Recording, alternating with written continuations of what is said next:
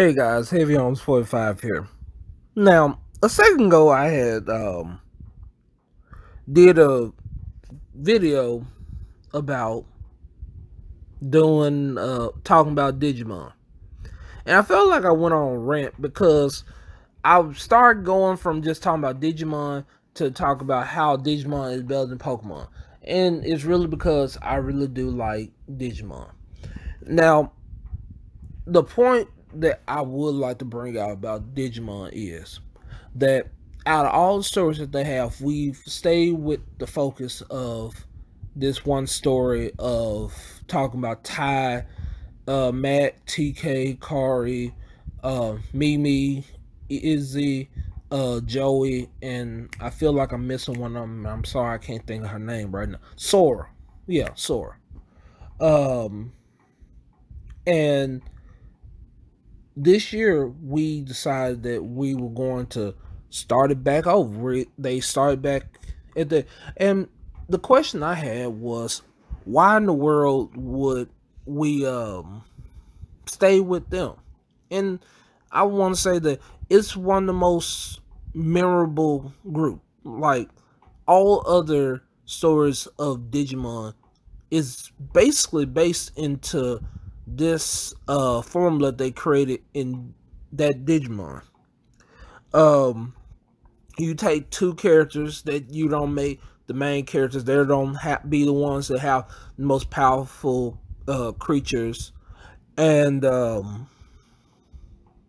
they're going to level them up. Because if you haven't seen Digimon before, Digimon come in several different ways. You have your baby form, then you have your rookie, then you have your champion, then you go ultimate, then you go mega. These are going to go mega. The other ones, they'll go mega, but it won't be till season 2 when we've tried to switch them out for different Digimon in the first place. But that's besides the point. No, during the first season, you got really involved with what was going on with Kari and Matt, and sorry, not Kari and Matt, Ty and Matt, and how they relate to their Digimon, Agumon, and I forget what. I'm gonna stop using their rookie names. I'm gonna use their champion name. How they get along with Garurumon and Greymon.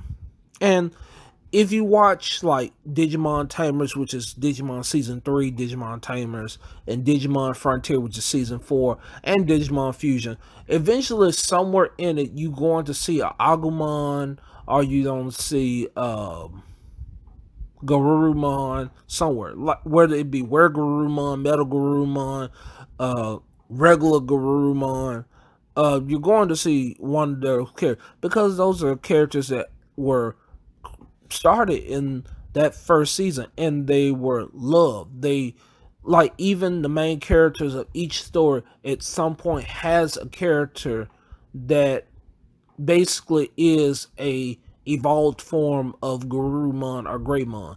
I think in Digimon Frontier it was Heat War Greymon. Then one of them had a Kendo Garurumon in Frontier. You know, there was also one, I want to say, in I think Growlmon eventually became a Greymon too, but I can't remember what his name was, because he was Gilmon, then he became from Gilmon to Growlmon, then he became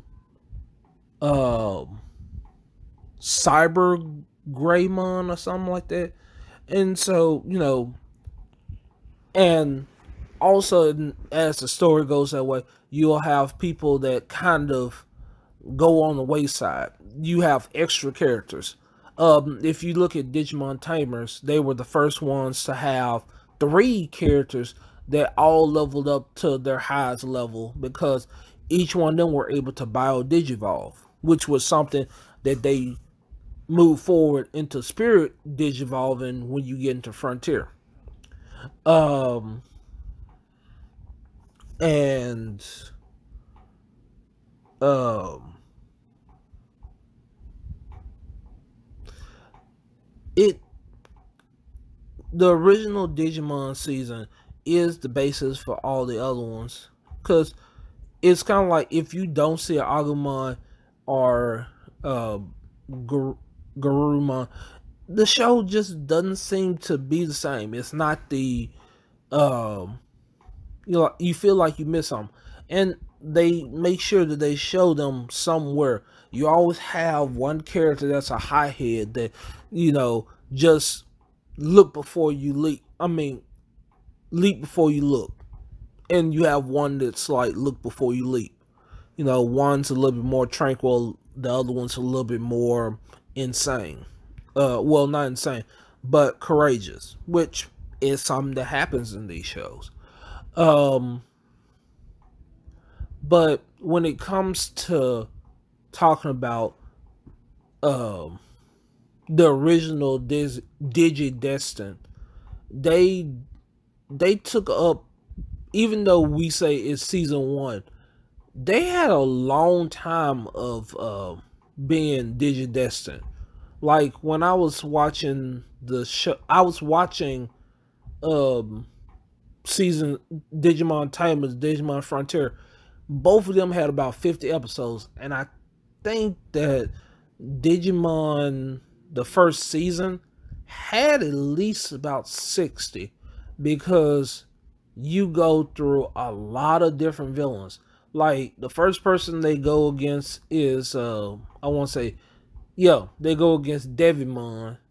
Then after they beat Devimon, they have to go against what's that vampire looking Digimon? Um I'm about to say Dracomon. I forget his name. But they went from him to Piedmon and his crew. So, they went through a lot of different people to finally get to the end. And by that point, you saw French, like these random group of kids that didn't even know how to deal with each other first, gained a friendship, started to trust in each other, got new Digimon tamers to go with them, um, got a stronger friendship with Digimon that they did have. And, you know, whenever someone wants to introduce you to Digimon, that's usually the one that they'll show you. They don't go to like season 2 or anything like that, because that's when you see TK become TK.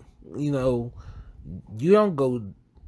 You don't see when TK. You don't want to see when TK became. You want to see when TK was a Ryan the baby and he would walk around with Patamon. That's just how it is sometimes. Um, but yeah, I do like watching Digimon, and I just wanted to talk about that real quick of why I feel that even though there are at least 3 to 4 other, there's at least 4 other iterations of Digimon, but we still go to the tried and true first creation of it whenever we want to create new. Because like all the movies that they have of Digimon is not dealing with any of the other ones, like going back to the Digimon Tamers, or going back to having going back to Frontier where they do Spirit Evolution. We go all the way back to Tai and all them, and we get Omnimon, and we get Omnimon and Palindromon.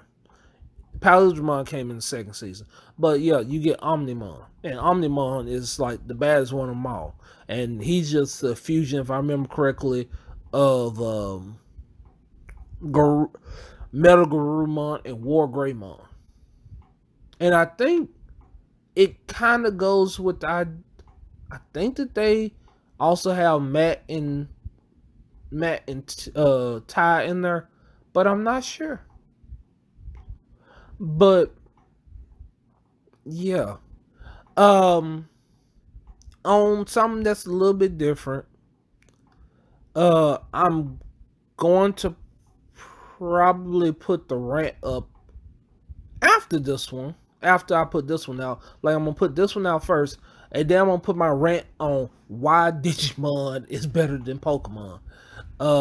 And to me, it's a rant because some of the stuff that I said in this, I did say in that, but I felt like it was so unorganized that I wasn't going to make that the main one. This is the main one, and the other one just gonna be me just venting about how I feel about Pokemon versus Digimon and all that stuff. Well, I hope y'all enjoyed this, and I'll catch y'all later.